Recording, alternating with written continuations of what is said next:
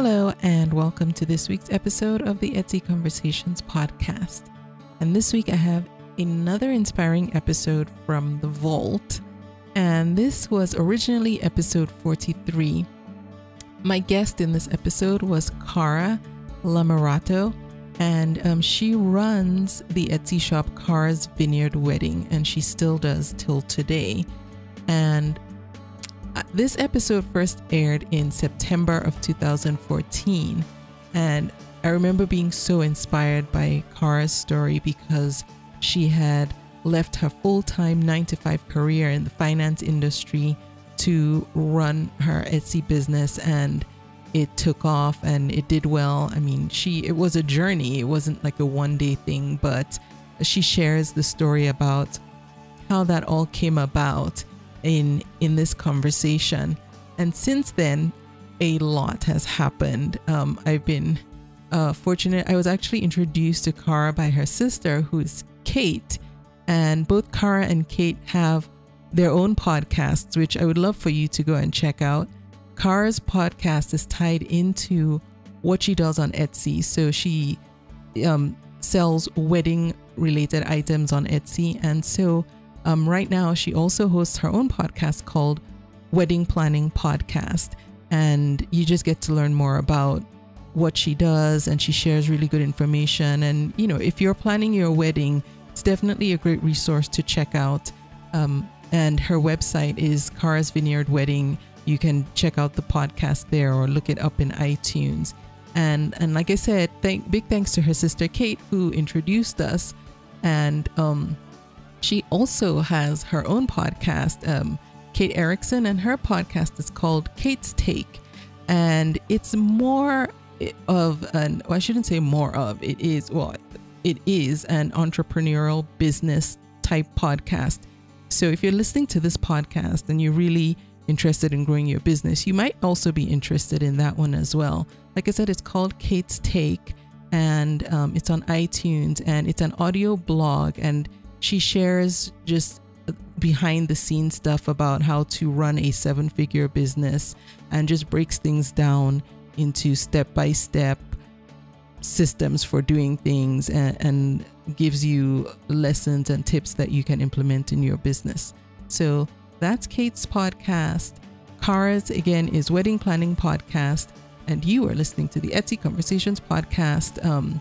Listen in, hear Kara's story, and then check her out and see just how far she's come in 3 years. And one of the things I like about doing these throwback episodes is that you get to see how these Etsy sellers have grown and progressed over time.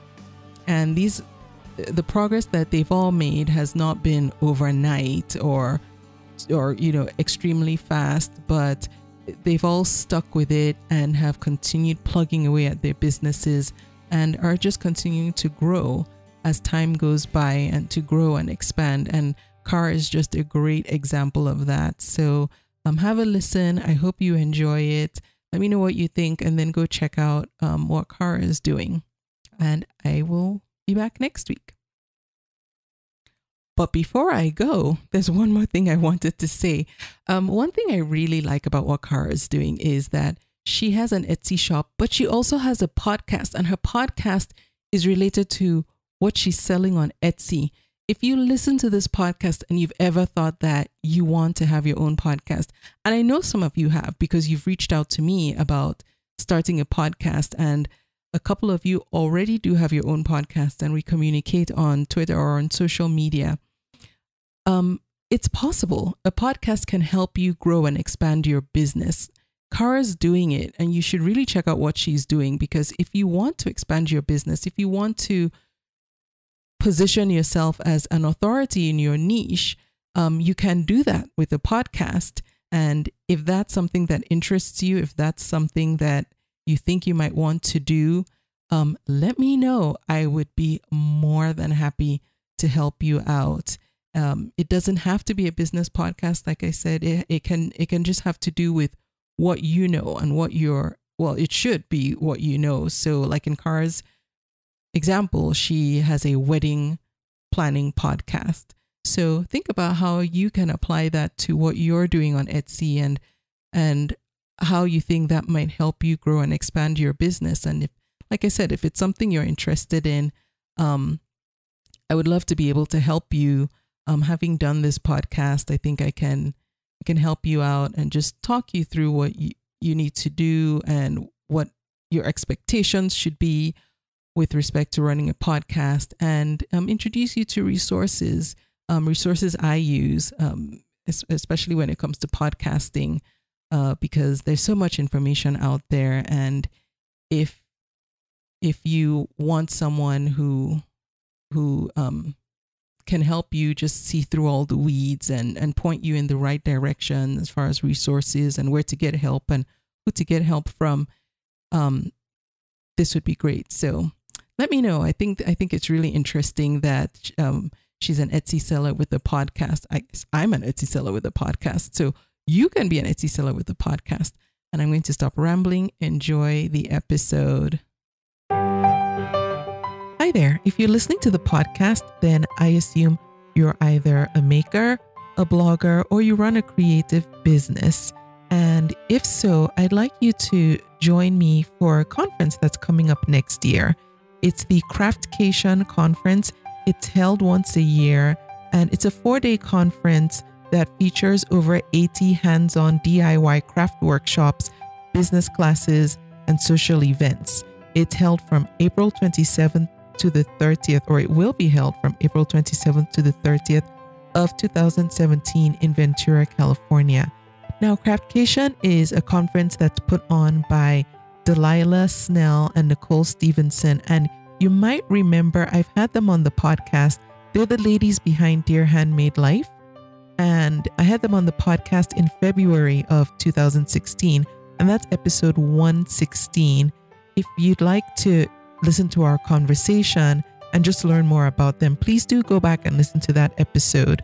And we also talk about the Craftcation Conference in that episode as well.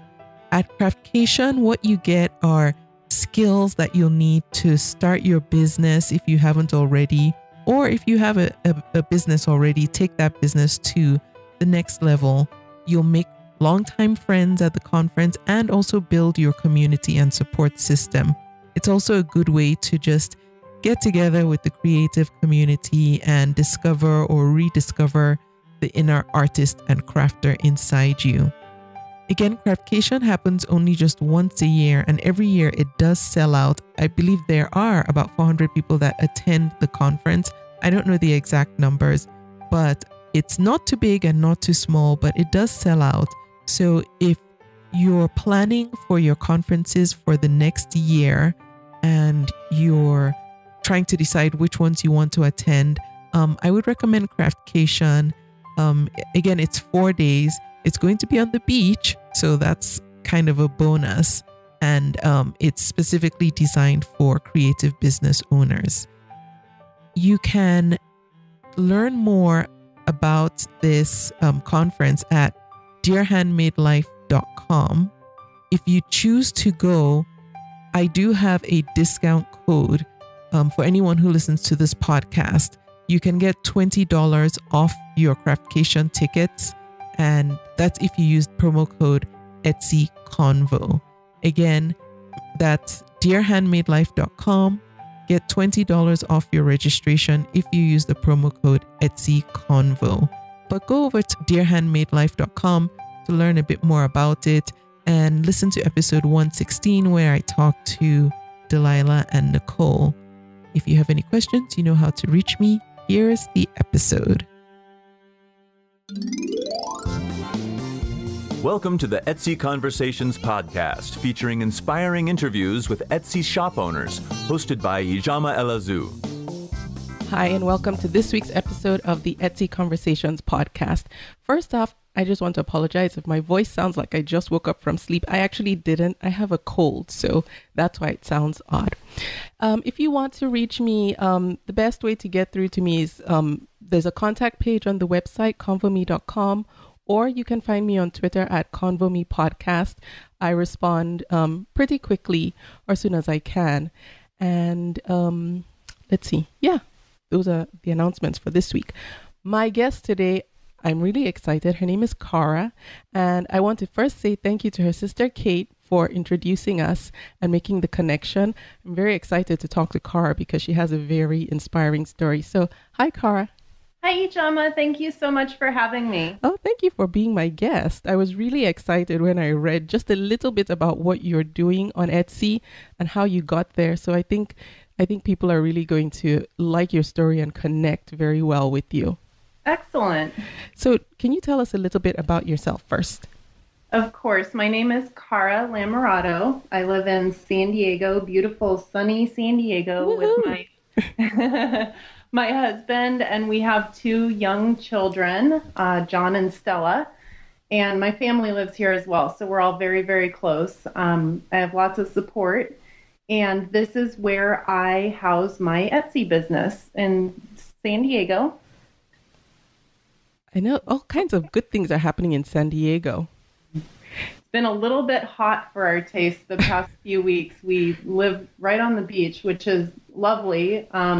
But when it's really warm, we don't have air conditioning. Oh. So things get a little bit toasty, but definitely blessed to be here and happy to live in such a beautiful city. Oh, yes. Nice. I always say if I had to pick somewhere else in California to live, it would be San Diego. It's a beautiful place. It is. So Kara's Etsy shop is Kara's Vineyard Wedding. She's been on Etsy since January 27th, 2011. She has made 976 sales, almost at 1,000. We're going to talk about your big 1K. And she has 195 5-star reviews. That's excellent, Kara. Thank you so much. I've worked really, really hard to get here. I bet you have. So tell us, how did you first discover Etsy? You know, I think I heard about Etsy when I was planning my own wedding. I got married in July of 2010, and Etsy was kind of, the buzz on some wedding blogs that I was reading and following. And it's funny because I never actually purchased anything for my own wedding through Etsy. It was simply kind of looking around. I remember the first couple of times that I browsed, I had no idea. I mean, I would find like a beautiful earrings or beautiful piece of jewelry, and I thought, oh, maybe that would make a nice bridesmaid gift. And then I would keep clicking, and I didn't know how to favorite anything. I would just kind of lose it, and I had no idea how to zero in on someone's store. So it was all just kind of a little cluttered in my mind at that time. Oh, right. You needed an Etsy tutorial, huh? I did. I definitely did. So I was kind of using it more almost like Pinterest, just looking at, beautiful product photos and being inspired by that. Okay. And then it wasn't until after my wedding that I really zeroed in on the possibility of selling on Etsy. Okay. Sorry, go ahead. Oh, no. I was kind of, having ideas about how can I make a little bit of extra money. And I did a lot of DIY things for our own wedding. And so I was kind of, for a few months, really just in my head as I drove to and from work, I would think about, what could I do? And then this one day I just had a kind of aha moment. I remember where I was driving, what street I was on when I thought about this. And I thought, tonight I'm going to sit down and really seriously look into what steps I need to take to get on Etsy. So tell us specifically what you sell on Etsy so everyone knows. My store is very specific. I sell place card holders and also wine bottle stoppers that can be used as guest favors. And then a couple of DIY, some flowers and blank wine corks. But again, it's really specifically wine cork place card holders and the bottle stopper guest favors are really the 2 main items. Right. And that was what came to you in your aha moment? It was the Excellent. 3 cork. So we used three wine corks and fused the three of those together to make a place card holder. I had bought them for our wedding from through eBay, actually. They were very simple, 3 wine corks with a satin ribbon wrapped around them. All right. And I just picked up on this idea of how could I kind of take that idea and run with it and really turn those into something beautiful. And you did, I see. I'm looking at everything in your store, and yeah, it looks like.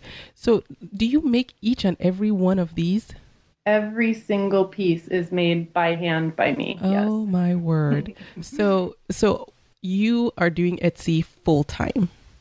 I am. Now I am. Yes. Now it took a while to get to that point, but today that is my full-time job. Yes. Excellent. So can you tell us about the transition from full-time employment to becoming your full-time boss selling on Etsy? Sure. So I started selling in 2011, like you said. At the very beginning, it was really a hobby. Anytime I got a sale, it went into this little side bank account that I had tied up to PayPal, and I referred to it in my head as my secret account. So I'd make a sale, and, in the beginning it was like, cool, I'm going to splurge on brunch and a pedicure, or I'm going to go shopping and buy this wonderful shirt. And it was really just a hobby. Right. And as I kind of, over the first year that I was selling, I really started gaining momentum, and the sales built, and it turned into, geez, I don't need a pedicure every week. What else? It was more than I had expected that it would be. So I kind of turned a focus towards paying off a student loan. Nice. And that turned into paying off the car. And like I said, this momentum just kept building and building and building. And coinciding with that, I had our first baby in June of 2012. So I took a maternity leave from work, was away for 5 months. And the day I went back to work was one of the most heartbreaking days of my life. Oh. I almost tear up just talking about it. I knew then that I had to make it happen. I had to figure out a way to make Etsy my full-time gig. And I literally put my nose to the grindstone. And for the next 6 months, that's all. I was obsessed with leaving that job and being my own boss. Wow. So for you, the turning point wasn't so much that you started getting all this success selling on Etsy, even though you were, it was more a personal choice because of your family, your new baby. Right. Okay. So, when you decided that you wanted to make Etsy your full-time thing, I think it's really important because sometimes people make that decision, but they don't have a plan. Did you have a specific plan, like an exit strategy? I did. And I would go to work every day and, physically I was sitting at my desk, but mentally I was in Etsy land. I mean, I was sitting there and I was obsessed with it.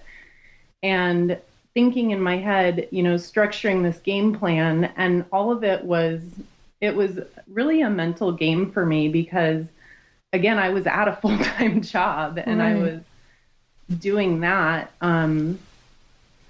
number one. And then number two, I'm thinking, what needs to happen? I need to get branded. I need to get a website. I need to find wholesalers. I need to tighten up my expenses. I need to, do all of these things, but I never had the luxury of time to really be dedicated to it. It was just something that I was multitasking mentally while I was doing something else.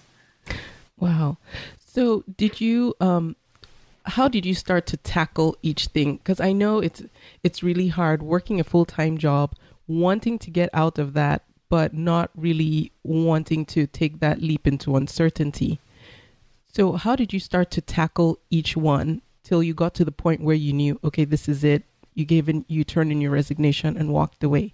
Right. So one of the first things I did was brand. I contacted a bunch of different people who I knew secondhand through friends of friends, through blogs, through social media. And I got in touch with someone who did my logo and did my branding across Twitter, Facebook, my Etsy banner, business cards, all of that. Yeah. And that really gave me it's almost like a clean slate. So now I have my brand, I have my logo. At that point, it really felt like a business to me. Mm-hmm. And for that, I think I had just thought of it as, this cool side gig, fun. I've always enjoyed doing it. And it was just extra money. But at that point, once I was branded, I really felt like I was committed to treating it more like a business and running it like a business, and kind of went from there. Right. So you had your mind shift. Exactly. Excellent. So now, how about your photographs? Because they're just beautiful. I'm looking at them now. Who does your photography, or do you do it yourself? I do all of my photography. No. Yeah. So a little secret, every photo in my shop is taken either on my iPhone or on my iPad. No way. That's probably one of the most time-consuming computer portions of the work is the photographs. I import them off the device, so off the iPad or off the iPhone onto a desktop, and I just use Picasa. It's a Google program. Right. And, play with the filters and the shadowing and the highlighting. Sometimes I'll use like a soft glow or a blur effect. Mm-hmm. And yeah, everything you see is done by me. Wow. Did you take classes or anything? No classes. You just have an eye, huh? Thank you. Okay, so now you're doing Etsy full time. You now have 2 young kids. How do you manage your time? I don't. Good answer. I think, I don't know if there's a technical, a name for this, but I really kind of work backwards as I like to think about it. So I have things during my day that are top level priority. And of course, the top one is my kids. Mm-hmm. They're 2 and 5 months old. So they're both still at home all day, every day with me. Oh, you have a fresh baby. I do.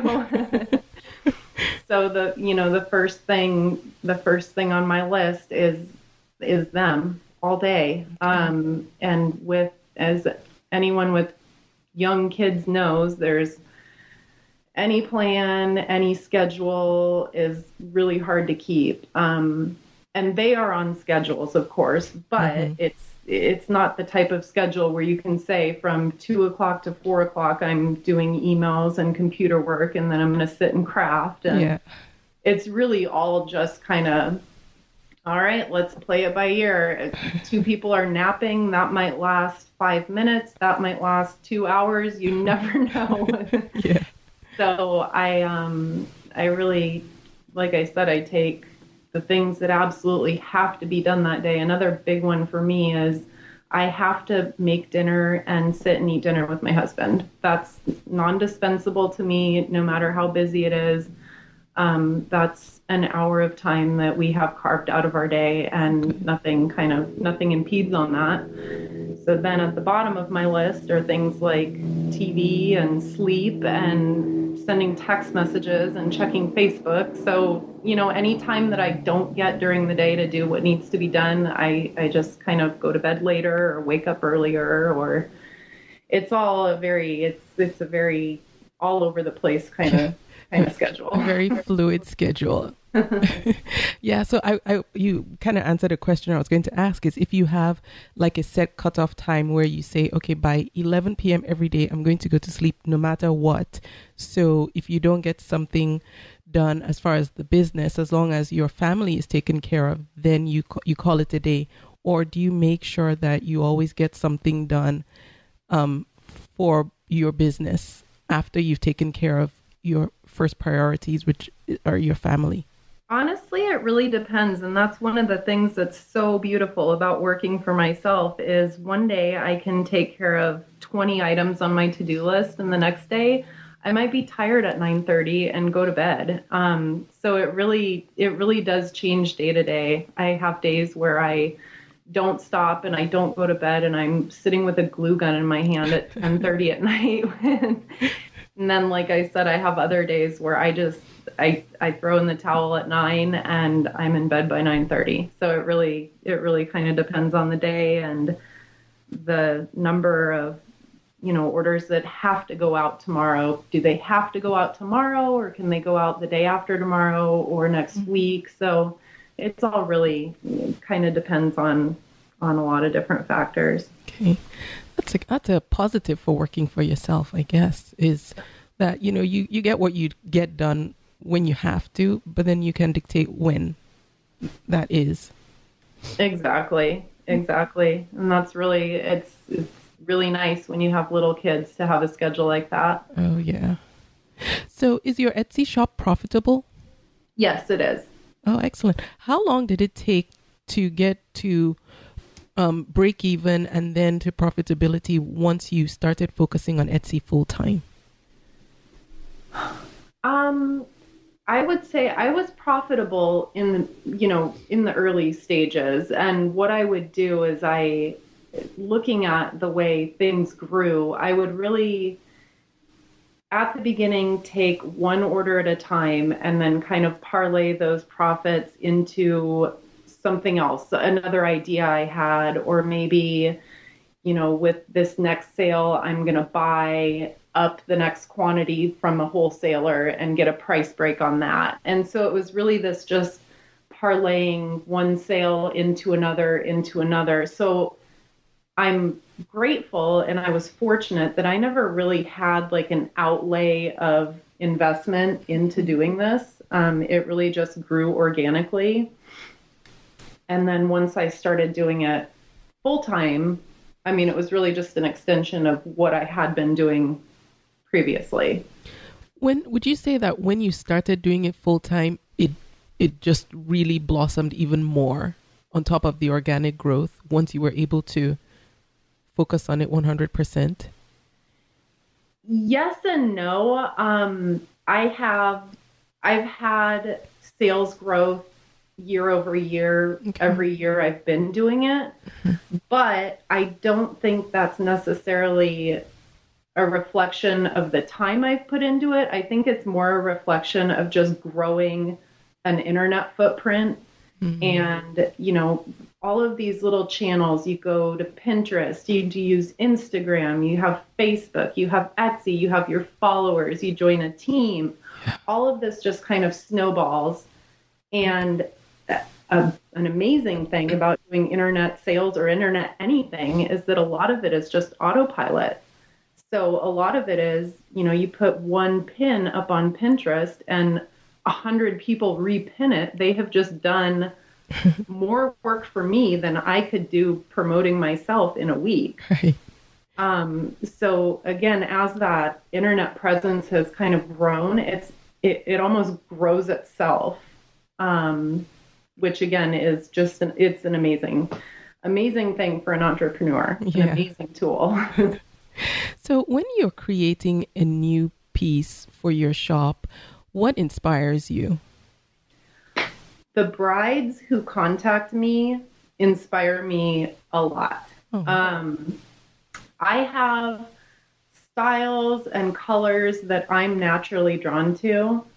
And then I'll have brides contact me with themes, color combinations, ideas, and they will ask me, can you do this?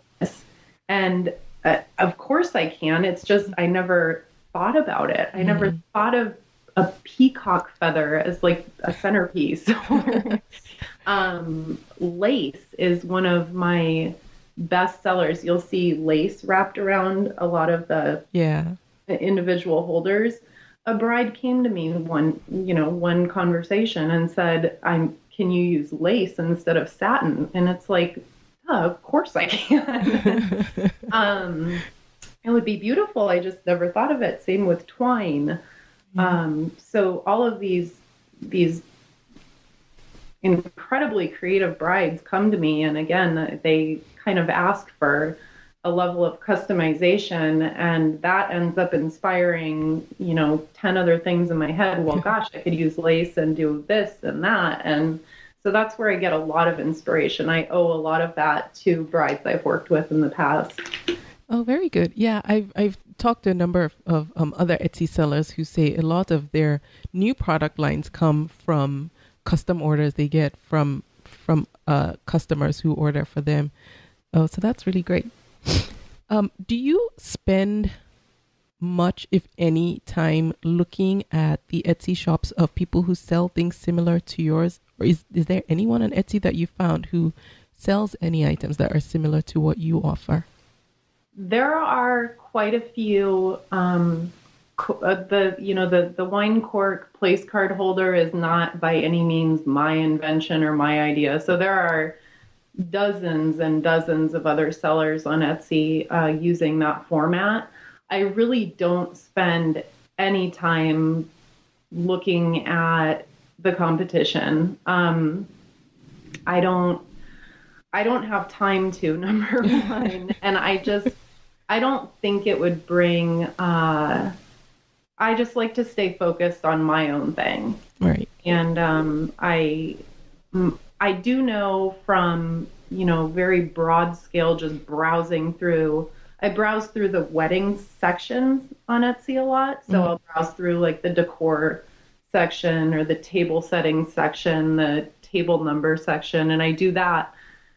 So, secretly, so I can see if my stuff is on, what page my stuff is on. Yeah. So by way of that, I see other things. Okay. But I don't like to, as a rule, search wine cork place card holder and really dive into it that way. Okay. Have you so far had any bad experiences on Etsy? I have had a couple of stressful experiences, but I wouldn't call them bad. And I say that because I think I learned an important lesson each time something has kind of gone awry. When you're trying to refresh a page, this little stick figure person comes up and it says, "Uh-oh, a stitch has gone awry." Yeah. A couple of stitches have gone awry, and actually most of my stressful experiences have been surrounding like shipping. So USPS hasn't delivered it, or, it usually takes 2 to 3 business days for a domestic order to reach its destination. And there have been a couple of times where the package has just gone off the map for, 7 days. And the buyer, rightfully so, is really stressed out because tracking information just falls off. I'm stressed out. So, things like that have been my quote bad experiences, but they're not buyer related, they're not Etsy related, they're delivery related. Right. So let's talk about that with shipping, because sometimes, let's say 90%, or maybe more than 90% of the time, shipping goes smoothly. But then there are times when something happens and there's an issue with the shipping. Do you, how do you protect yourself from, let's say, if USPS or UPS, whoever you use, loses or damages a package? When you're shipping via priority mail, the package is insured automatically. Off the top of my head, I want to say it's $50. I'm not entirely positive on that. So my plan of attack, if a buyer should contact me and say, my package is lost, the first thing, we're dealing with people who are getting married. This is like one of the most important days of their lives. Yes. And I have accepted the responsibility of getting my product into their hands. And number one priority for me is get them the product in their hand. And more times than one, that's meant suck it up, remake the order, and ship it. And then I'll circle back and call the post office and submit, a claim request for a missing package, or it ends up getting tracked down the line and the bride ends up with 2 sets and they're kind enough to send one back. So, it's really my number one priority is get that product to the bride, and then we'll figure everything out later. We'll figure the rest out later. Excellent. Yeah. One of the funniest, I had shipped a package to Belgium for a girl who was getting married, and I shipped the box and I went on vacation for like 2 weeks. It was a long vacation. Mm-hmm. I came back from vacation to a message that she hadn't gotten the holders, and it was like way beyond the time that they should have been to her. So I freaked out. Oh, no. The package was being held up in customs that's why it's stressful. You never know. Yes. I don't know why they're holding it. It probably is just sitting in a corner and someone forgot about it. But how do you contact the customs office in Belgium? I actually contacted the Belgium embassy in New York City and had them telegraph a message. And it worked. The package got released and she ended up getting it. You are kidding. What did the embassy staff say when you called and said? Well, that's why it was funny, because my husband said, don't they have anything better? I know. Shouldn't they be thinking of matters of national security? But, an angry bride could become a matter of national security. You just never know.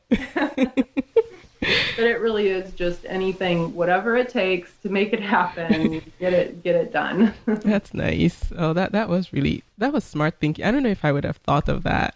Go to the embassy. I was desperate. It was a humongous order. She had to have, even if I had remade it and reshipped it, it never would have reached her in time.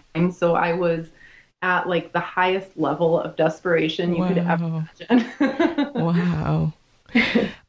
Have you ever had to deal with any Bridezilla type brides? In as many sales as I've done, I think once or twice someone has just not been happy with what they ordered. And that is 100% fine in my book. I buy things all the time that maybe weren't exactly what I thought they were, or I take it back and return it. And that's my policy. If you aren't 100% happy with what you've bought, please let me know and I will refund your money. No questions asked. No questions asked. How much time do you give them? I don't have a set policy. Okay. So I've had one person use something for their wedding, and there was an issue with it was table number stands. Actually, they had an issue with them blowing over it was very windy. Mm-hmm. And I refunded. I just said, I'm terribly sorry that it happened, and refunded the money. Mm. And it taught me a valuable lesson. Speaking of which, to put front and center. I had in the listing, I had mentioned towards the bottom that they weren't ideal for outdoor weddings because of that reason. Mm-hmm. And lesson learned. I put that up top front and center. Just that kind of took care of that for the future. Oh, good thing. So I guess one thing for Etsy sellers, if there's something very specific about an item you're selling that you want to make sure the buyer knows, put it up at the top, because hardly anyone reads everything. And as you get towards the end, I think people read even less. Yeah, that's so true. It is so, so true. And as a seller, that's stressful to me too, because I have... To someone who has read the policies, the listing in full, I think it's 100% transparent and clear. Mm-hmm. What's going to happen? How does this work? When will my product arrive? Everything is laid out, but people don't always have the time or the attention span to look at every single thing. Yeah. Which I can surely appreciate. So you are absolutely right. If you want to make sure that it's seen, it should be in like the top, 2 to 5 lines of that listing. Yeah. So that someone is really sure to see it. Right. So now you're selling full time on Etsy. How would you say it has changed your life? Oh my goodness. It has from back to that day, the first day I went back to my full-time job after my maternity leave. I was just so devastated that I couldn't be with my daughter every single day. And it just seemed so backwards to me that I would have this beautiful little baby and I loved her. I mean, any parent knows it's a love that you cannot prepare for. You can't describe it. It's unlike anything. And it just seemed so wrong to me that I had to leave her with someone else who was my mom. Thankfully, I was very lucky to have her grandma watching her. But it still just broke my heart that my daughter is on a swing set with my mom and I'm at work. And there has to be a better way to do this. And Etsy was the answer to that. Etsy has really given me the avenue to be with my kids full time. And that is huge. I mean, a huge game changer for me and my husband and the kids. It's really, I really feel blessed. Yeah. That's really inspiring because I think a lot of people aspire to get to that point. One, not just to have the freedom to make your own calls on what you do for a living, but then also, especially parents want that freedom to be with their kids on their own terms. And not everyone gets that. So I think your story is really inspiring for people who are trying to get there. I hope so. I really hope so. And it's not for everyone. Being a full-time stay-at-home mom is not for everyone. Yes. I know plenty of tremendously successful women who choose to stay on a career path, and that's 100% fine. It's just, for me, that was not, it didn't, at the end of the day, when I went to bed, I wanted to go to bed knowing that I had spent the entire day with my kids, and that was so important to me. Yeah, and you're right. It's not for everyone, for those who do want that. So yeah, that's good. Now let's talk about shop promotion and marketing. How do you currently promote your Etsy shop? I belong to a team that I participate in daily on Etsy. It's called Team Unity. And I've listened to a bunch of the podcasts and the sellers, and I think it's a pretty popular thing for Etsy sellers to, team up with a group of people. Yeah.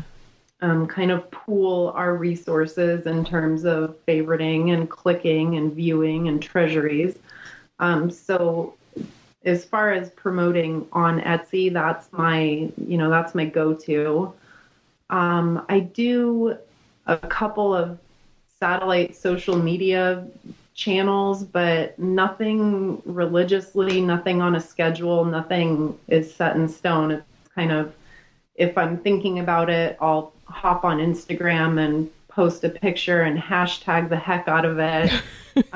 If I have, some time at night, I might jump on Facebook and throw up an ad, target an ad down to my, my demographic and push an ad on Facebook. But there's nothing I don't have. I wish I did, but that's kind of a time pinch thing. Mm-hmm.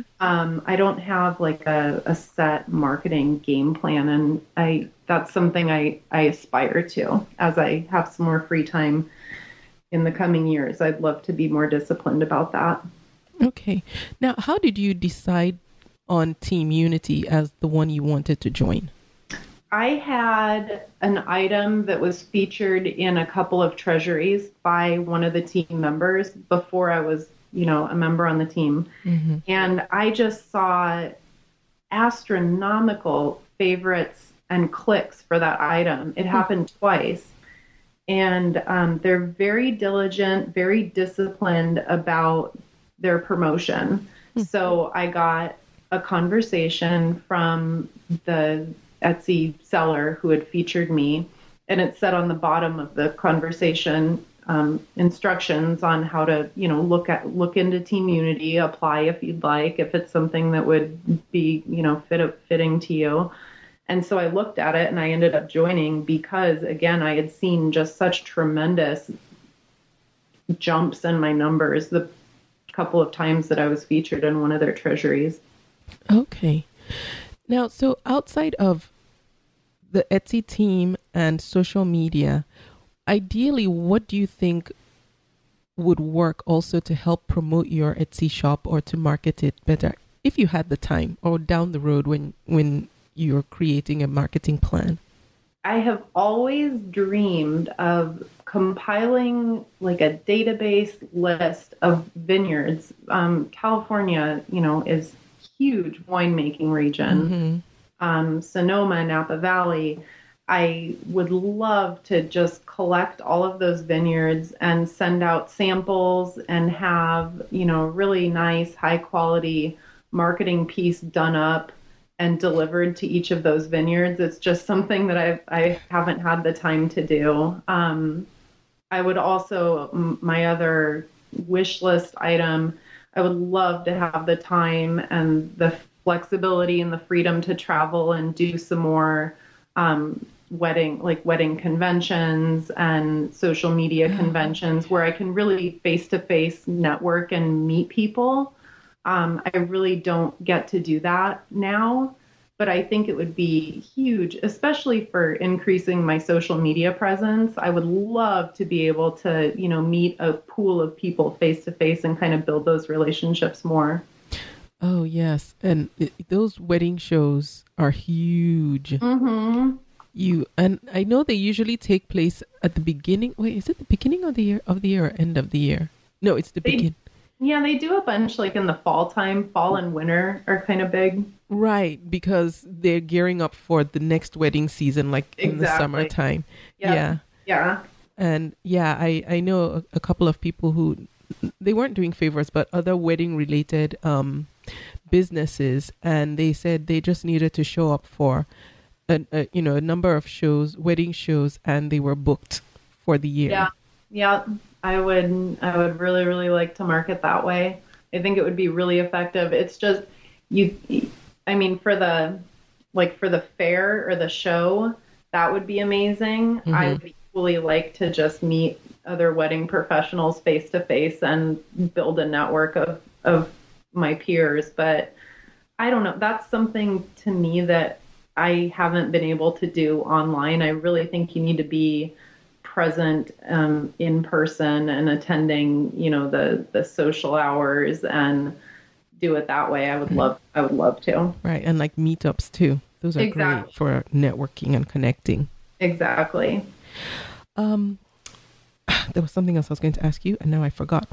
But you have a website, karasvineyardwedding.com. And I'm going to have links to Kara's website, her Etsy shop, and all her social media accounts in the show notes for this episode. What do you primarily use your website for? Sigh. The website is very time consuming, mm-hmm. and to be 100% honest, it's not at the top of my priority list. In the past, when I had the website done, I bought the domain, I had it designed, and I used it. I don't think it's fair to even call it a blog. I really just used it more as a showcase for my new products. So I would photograph something, list it on Etsy, post it on the website, post, a couple sentence description of it, post a little gallery of photos. But this takes so much time. Mm-hmm. So my initial idea for it was just to have, one more footprint out on the internet, one more place where I could garner some views and some traffic. But I have not been consistent in keeping that up. And it's something that, again, on my little mental wish list of if I had endless amounts of time, I would love to be disciplined and go in a few times a week and maintain that and really keep it updated. But I haven't had the time to do that. Yeah. Yeah, running a website is not, it's not as easy as people think. It's crazy. It's so much time. It really is. It's amazing how much time it takes. Right. Yes. And then, all the things you have to do to get found. And that takes time too. Right. So yeah, it's work. It's work. Yep. Sure is. Now, how much time would you say you spend working on your Etsy shop or doing things Etsy related per week? How many hours per week on average? I have thought about that, and I do so much stuff while I'm, on the go and walking from point A to point B. I'll be looking at a conversation or making a custom listing. The actual amount of time clocked, probably anywhere between 10 hours to 20 hours a week. 20 hours a week being a really, really busy, crazy week. Okay. Yeah, I'd say 10 to 15 on average. Okay. Busy time is March, April, May, that height of wedding season. Yeah. Maybe on the upper limit. During the winter time, the traffic really kind of quiets a little bit. So. Yeah, I was going to ask about that because for most other sellers, wintertime, the holiday season, once it starts to pick up around Thanksgiving, Christmas, things just go buck wild.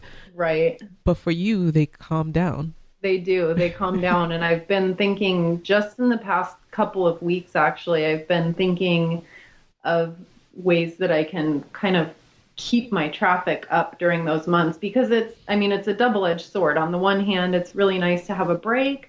But on the other hand, it's nice to have the busyness. Yeah, something doing. So, yeah. So in the time that you've been on Etsy, have you developed any new relationships, like business relationships or connections or even friendships through Etsy?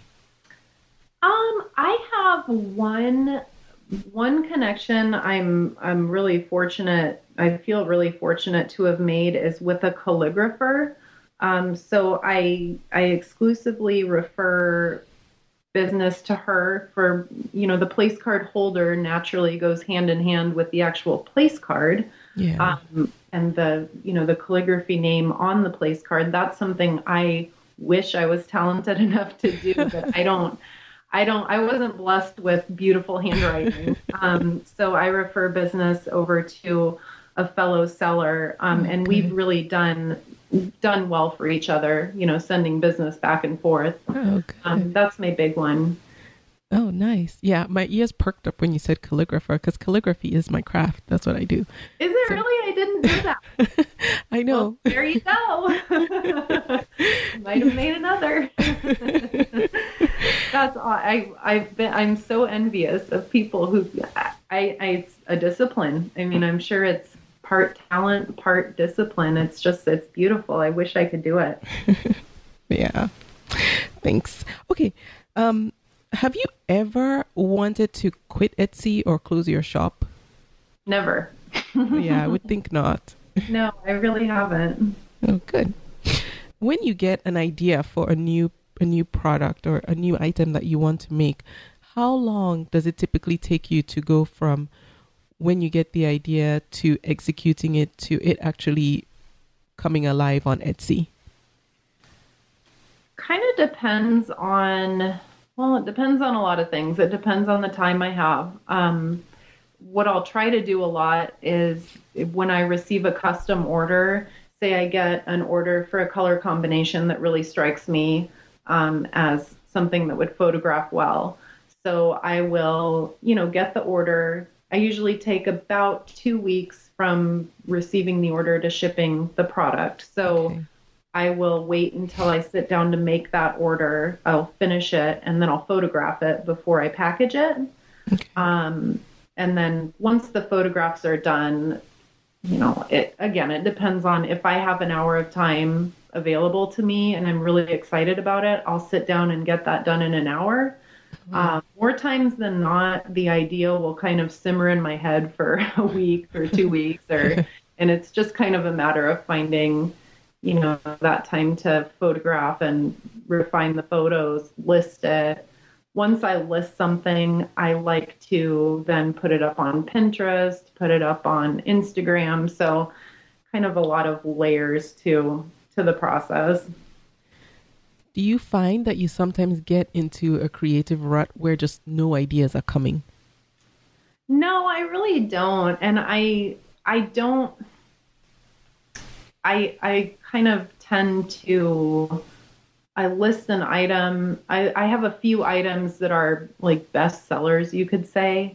Mm-hmm. So I'm not constantly coming up with new ideas or new innovations. A lot of the sales I do are just, tried and true, best-selling classic products that sell over and over and over again. Okay. Now, when you were we talked earlier about how when you decided to go full-time on Etsy, you got someone to do your branding for you. Was that the one thing you did that you would say made the way for you to be successful on Etsy, or is there something else or some other things that you did when you were first starting to set yourself up for success as a seller? I think the branding really helped, but I didn't do the branding component until, 2012. I mean, I had been selling for almost 2 years before I did the professional branding.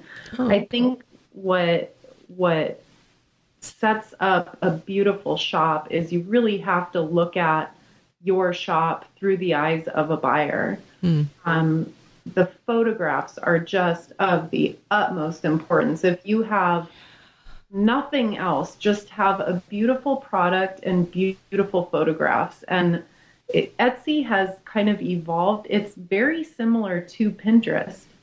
You want to be eye-catching and you want to have simple, polished, professional grade looking photographs. And I think that's going to be half the battle. And there are, a bazillion other things. There's SEO, there's the listing description and the tags and the keyword title and all this other stuff. But if you can catch a buyer's eye and have someone look at your product on a page with 50 other products on it and say, that one, I want to click on that one.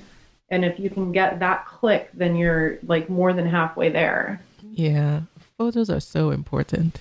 They really are. And like I said earlier, they don't need to be done by a professional. They just need to look like they were done by a professional. Yeah. And there are so many wonderful computer programs that allow you to do that. I would really encourage someone to kind of get your hands on a Photoshop type program, and they really work miracle wonders on, DIY photos that you take on your iPhone or on your iPad or just on a point and shoot digital camera, really. Yeah. Sorry, go on. Oh, no, I was done. Yeah, I think that's really important. I actually just recently wrote a post about that. I was talking about using PicMonkey to edit and just clean up your photos, just make them nicer. And thank you for mentioning Picasa, which is also free. I'll put that in the show notes as well as an additional resource that people can use. Because yes, even if you don't have Photoshop, there are, a number of free alternatives that work just as well. I don't have Photoshop, so I don't know if they work just as well, but you can get really decent pictures with the features that they offer. Right. And again, it's so important. I get frustrated when I see a photograph of something that looks interesting, but there's like a time and date stamp on the bottom of the picture or it's not fully in focus. And those are the things. I'm kind of a perfectionist by nature, but I really think when you're dealing in the Etsy space, I just think that there's no excuse for anything less than perfect when it comes to your photos. It's really going to propel your shop to the next level with, minimal work. It's work, but it's like one thing out of 100 things. And I think it's so important that it's done really, really well. Yeah, it's very relevant. So just really quickly, because you mentioned SEO and relevancy and all that, How did you learn about that? Do you do your tagging and all that for your products? I do. Yeah, I subscribe to the Etsy Success newsletter, and also one other mailing list through Etsy, and they'll send, they'll push out, I think they're weekly emails, and they do quite a few of those will have something on SEO. Yeah. And it's really just, taking the time to sit down and do it. I would love to have someone else do it for me. I'm just not willing to pay for it. I hear you. But that is definitely, that's a big bear when it comes to being found, because going back on something I said earlier, you can have the most beautiful picture you've ever seen, but if you're on page 99, you're not going to get seen. Yeah. So the SEO, the tags, the titling, all of that is really critical as well. Yeah. Now, if you could ask the folks at Etsy to add a feature that doesn't currently exist on the website, what would you request? For those of us who've been on Etsy for the past few years, again, I started in 2011, and back then it was called Showcase. And as a seller, you could buy, it was sold by the day. So you could buy a day of advertising. I remember that. Yeah. Remember? That was, so when I first started selling, that was one of the things I can attribute a lot of my early success to purchasing those showcases. They were like $7 a day. Yes. And I would just book it up, as many as I could get, and they would sell out. They'd go on sale at 9 p.m. and they would be sold, booked in, seconds. If Etsy would go back to some option of paid advertising, I would be really, really interested in that. Okay. And I've used it's escaping me right now. There's a way to promote. Do you know what I'm talking about? The paid ads, the Etsy ads? Yes. Yeah. Mm-hmm. I've tried those, and I'm not a big fan. I haven't had a lot of success at all. So if I could just pay to have my items advertised in the wedding section front and center, I would love to do that. Yeah. Okay. Yeah, that was good. So let's say there's someone listening and they are considering selling on Etsy, but they haven't decided whether or not it's for them. What advice would you give to this person? Well, I think it depends on, there are a lot of different levels to selling on Etsy. If it's someone who you love your craft and it's truly a passion, and you want to do it for extra pedicure money or that's always good. Money. Jump in, do it. I mean, have fun with it, and you'll kind of learn as you go. I by no means had, all my ducks in a row when I opened my shop. I did it kind of backwards. I opened my shop, and I have changed things countless numbers of times over the past 3+ years. And then for someone who, really has the drive to be self-employed and have this be a full-time income earning gig, I guess I would almost offer the same advice. I mean, there's a lot that goes into the back end of being a business owner. There are taxes and, all the non-fun stuff that, of course, need to be aware of. But don't wait to get all of that totally 100% ready to go before you open a store. I think you can open the store and have fun with it and learn as you go to a degree. That would be my advice. Oh, good. Now, okay, I'm going to ask you again for more advice, because you're selling successfully on Etsy. There are other people who have also been selling on Etsy. You've been there just over 3 years.